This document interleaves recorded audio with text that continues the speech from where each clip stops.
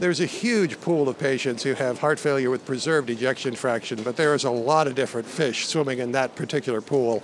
And so we're talking today about a JACC paper, and it's the effect of IF channel inhibition on hemodynamics and exercise tolerance in heart failure with preserved ejection fraction, a randomized trial, and a successful trial in a very difficult group of people.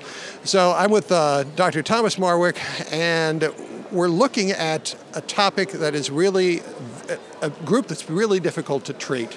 Can you, first off, tell me why you did the study and why you did it the way you did it? Yeah, so thanks for the invitation to speak here. So this is an area that we're really interested in, have been for a number of years. This is a very difficult group of patients to manage, and it's not infrequent at all. Essentially, it's half of heart failure.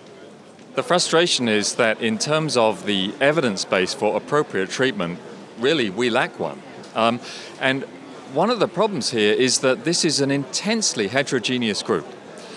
So it ranges from people who truly have diastolic problems, either due to relaxation issues in the ventricle or compliance issues or some combination, to people who have shortness of breath, seem to have heart failure, but actually probably have something else, overweight, deconditioning, chronic pulmonary disease, lots of other potential reasons.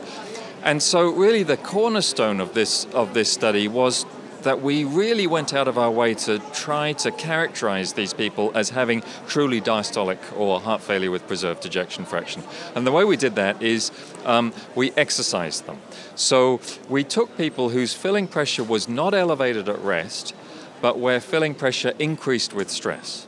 And we studied that non-invasively using echocardiography, using E over E prime. And to enter the study, they needed to have that finding.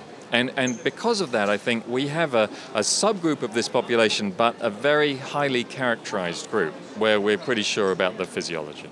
We were fascinated by the possibility of changing the symptom status of these patients based on controlling their heart rate.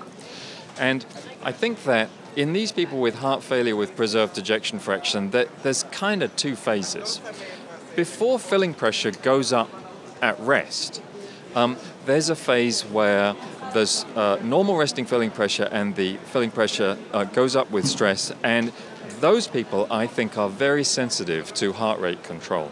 And so our idea was to use ivabradine, which is an IF blocker, that is a negative chronotrope, but unlike beta blockade, is not a negative inotrope and doesn't have, apparently, at least as far as we know, negative lusotropic effects. And so we randomized these individuals to short-term treatment with ivabradine, this IF blocker, and we found that their diastolic characteristics improved, but in particular, their functional capacity improved. Yeah, this has been extremely important. So, and this has been a very frustrating area because there's some studies that have shown beneficial effects on the echo features of diastolic dysfunction, but haven't shown an improvement of functional capacity. There was a study with aldosterone blockade published within the last year.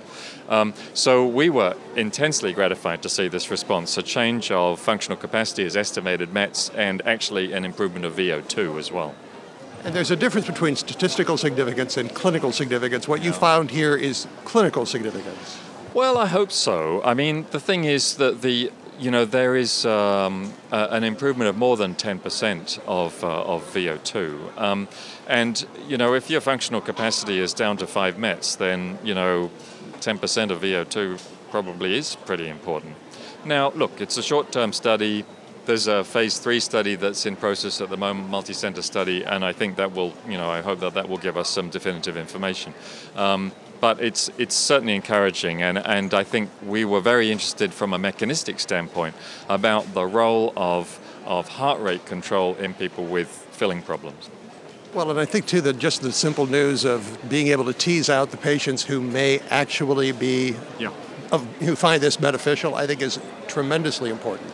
Yeah, I think it's been a very frustrating area to study. It's kind of like trying to nail jelly, So, a lot of the big multi-center studies that have been reported so far, you have to suspect that a lot of those people may have been short of breath, but they didn't actually have heart failure.